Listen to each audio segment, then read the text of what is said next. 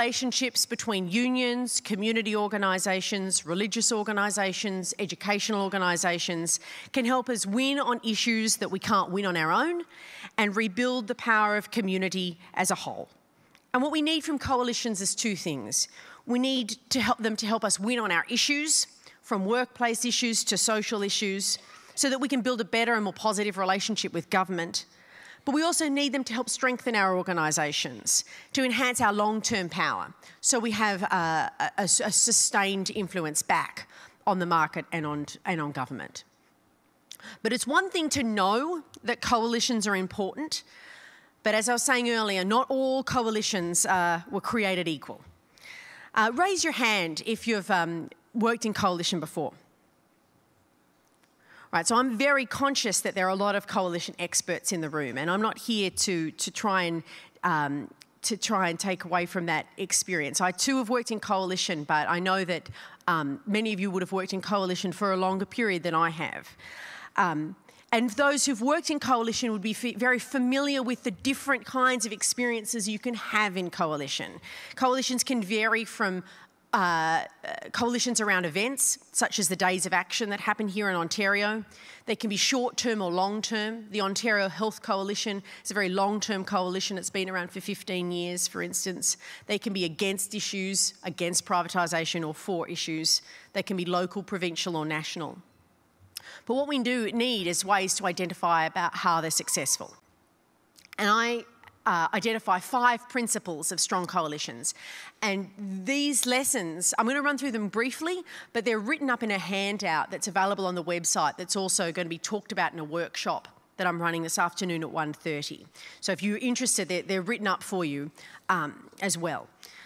And these are sort of the lessons, some of which are a bit countercultural, a bit different to what certainly how I'd been practicing in coalitions. So the first principle is less is more when it comes to coalitions. So I found that bigger isn't better. You know, the 60-person coalition like the Walk Against the War coalition didn't actually produce the most powerful coalitions. That more organisations did not equal more power. What I found was that, in contrast, the Public Education Coalition that won this massive $1 million reform had just 2 or 3 organisations. That actually, in restricting membership and gaining a higher commitment to the issues that they were working on and working with organisations that had greater self-interest in the issues that were being worked on, that there was much more power. The power in coalition is about the quality of organisations at the table and their commitment, not the quantity of organisations. And then it's about what you do with the less that makes it more. It's about building relationships and developing the issues together.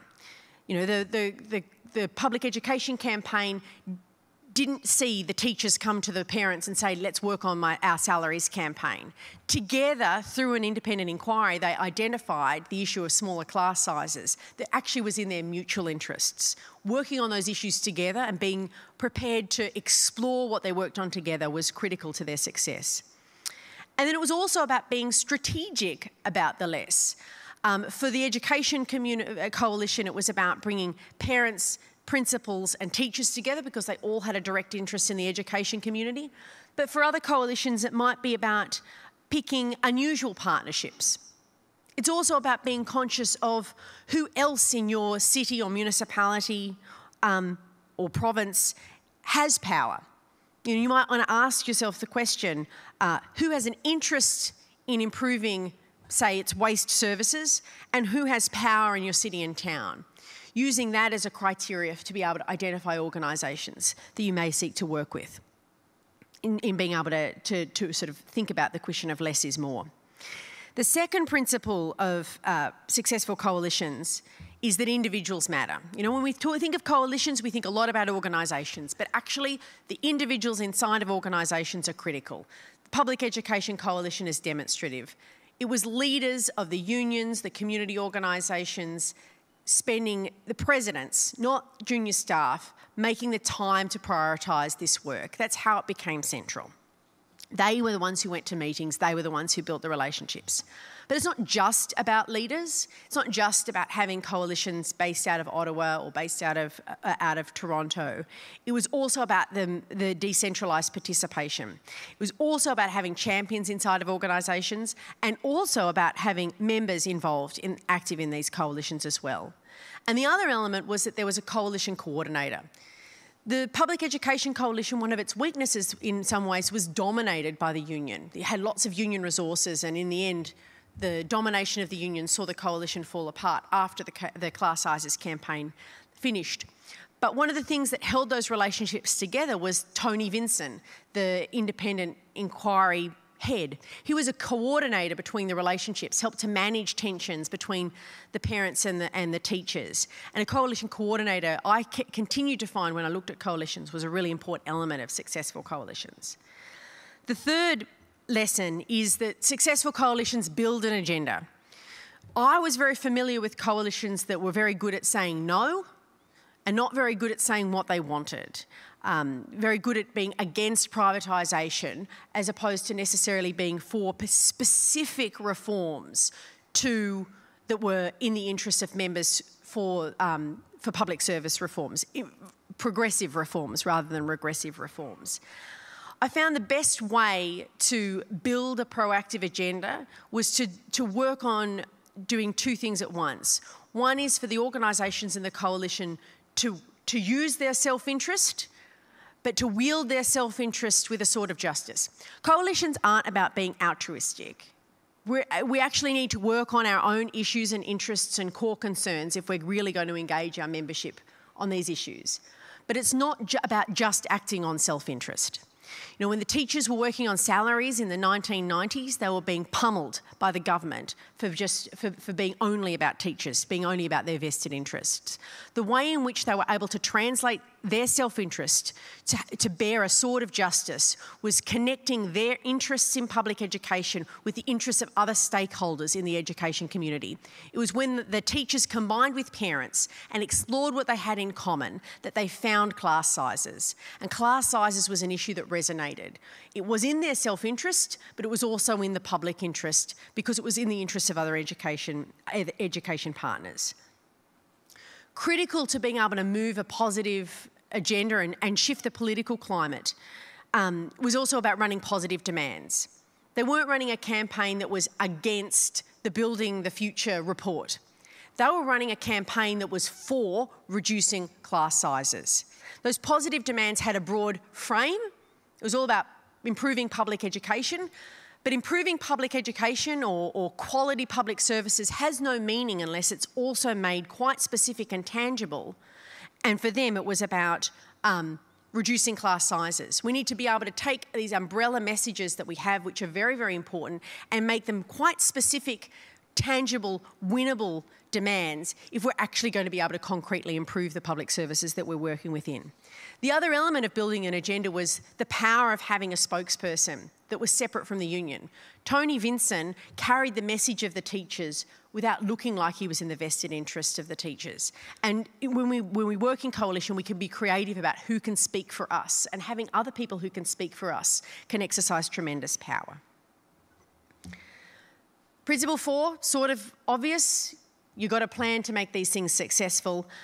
The Public Education Coalition was incredibly well planned. It was very long term. They had a 2-year plan. They were conscious of when electoral opportunities were going to arise.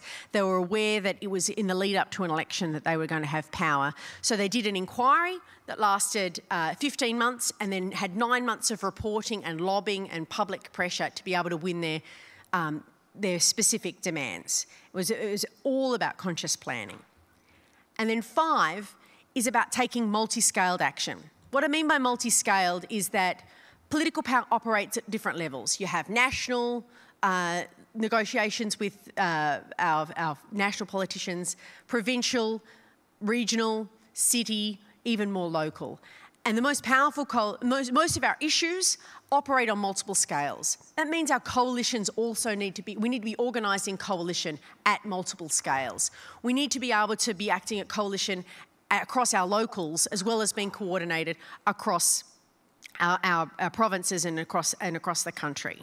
And they did that in Sydney. They had the hearings that went across individual locals and individual towns, but over a 15-month period that added up to amounting to influence across the state.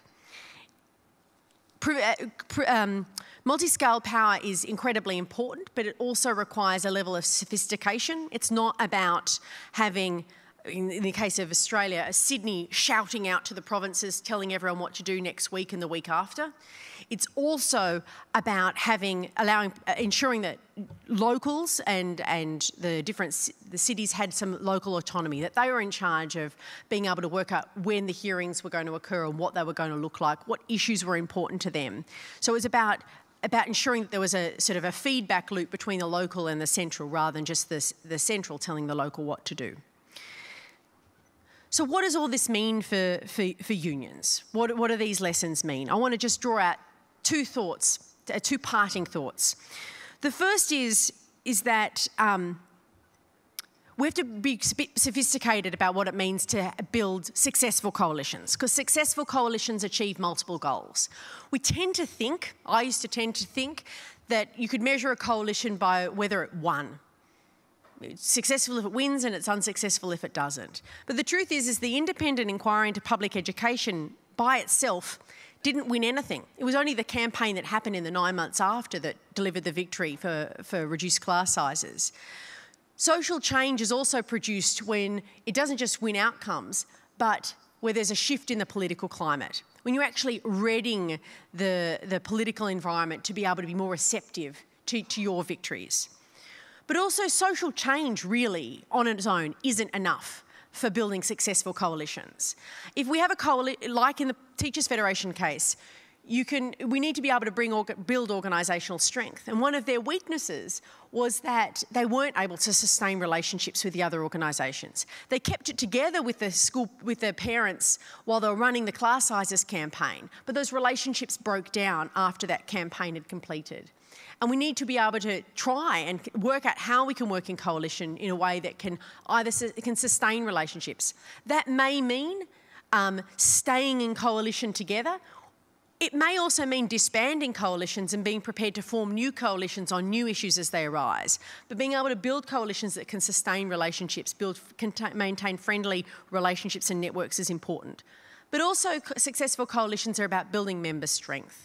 Coalitions aren't just about a few leaders or staff people hanging out with other organisations in the community, but it's about having participation at multiple levels, about ensuring that local teachers and parents were able to come together and plan how they could defend education in their own community. The second key lesson that I've learnt and taken back to my organising in Sydney is that unions need to work with community organisations, not just tell them what to do. And as a union organiser, I was very familiar with the idea of having coalitions where unions were the ones who were the proponents of the action. But the truth is that when the Teachers Federation tried to have a coalition around salaries, it didn't work. It actually was only when the union and the parents were able to come together and negotiate issues and work out what they had in common together, to build a relationship first and then to work out what issues were going to work for them, that they could actually form a long-lasting relationship. And not only a long-lasting relationship, one where they could share power. Because the beauty of having an issue where parents actually had self-interest, where the parents wanted the outcome, was that they were prepared to use their own power to get it. They were prepared to do lots of media. They were prepared to turn people out to events and forums and rallies. They were prepared to lobby politicians. They were prepared to speak on behalf of the interests of teachers because they had a stake in the outcomes too. And we can only achieve this when we're working with our community partners and negotiating with our community partners.